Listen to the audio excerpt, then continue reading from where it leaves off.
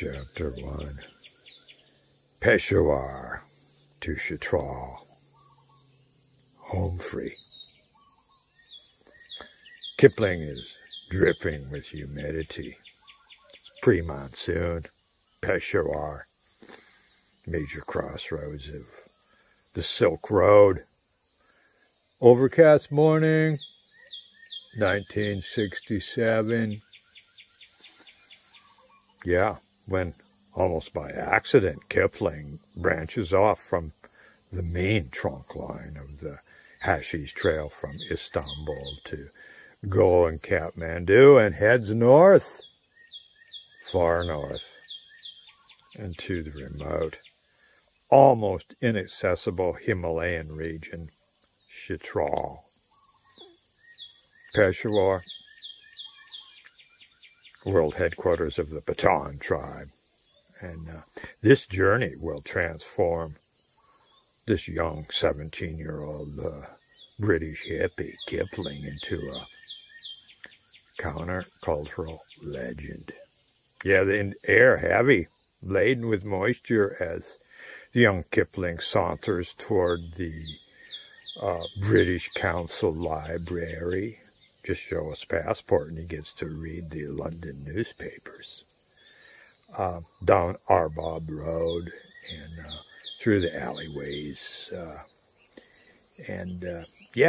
Almost by accident, he notices in a cobweb poster in Pakistani airline office, daily flights to Chitral. You mean you can fly into Chitral? Into the heart of the northwest frontier of Pakistan? Wild tribal area up there? Well, what is Chitral like? Well, you got to imagine that before 1947, before Pakistan got born, after India became free and most of the Muslims went over to that area, called it Pakistan. They also had East Pakistan before it became Bangladesh. This was it was all India. One big subcontinent called India, ruled by the British Raj. So Peshawar was in India. There was no Pakistan before 1947 when I was born in the Haight-Ashbury. God bless my 17-year-old wild teenage mother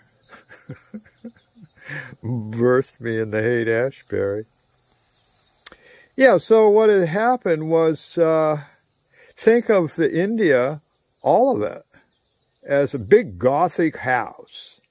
And in this house was like an attic, a turret that had been sealed off for 350 years, frozen in time.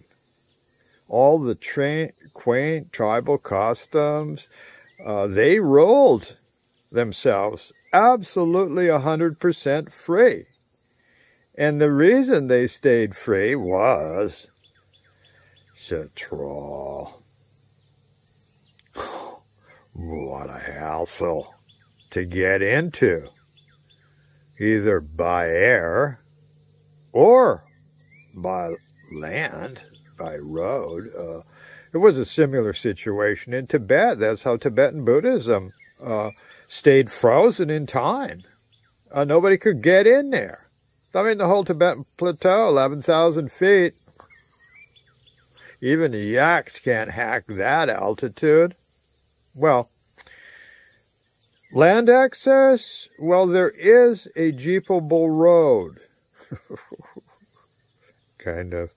It's 370 kilometers from Peshawar into Chitral town, but